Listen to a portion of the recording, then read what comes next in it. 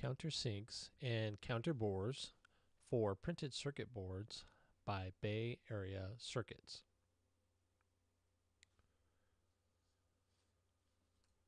Typically, a printed circuit board is mounted with a screw in an unplated hole. If, however, there is a requirement for cleaner look to the mounting, or perhaps a more secure mounting is required, then a countersink or counterbore could be used.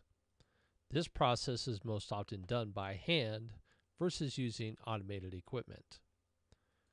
A countersink is a hole that is chamfered at the top in order to allow for a flathead screw to be used.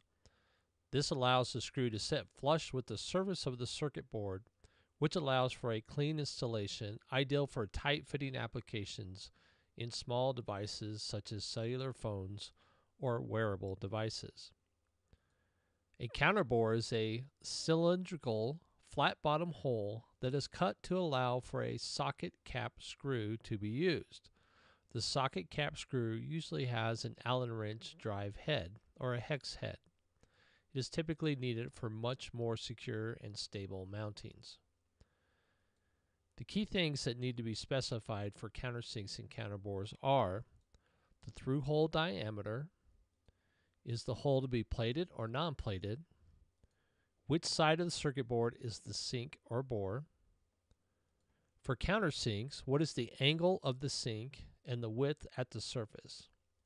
For counterbores, what is the depth of the bore and the width at the surface? This information should be added to your fabrication drawing and submitted with your design files. If you have other questions about countersinks or counterbores and how much they might cost, and for a quote, give us a call at 1-855-811-1975 or email us support@bacircuits.com, or you can visit our website at bayareacircuits.com.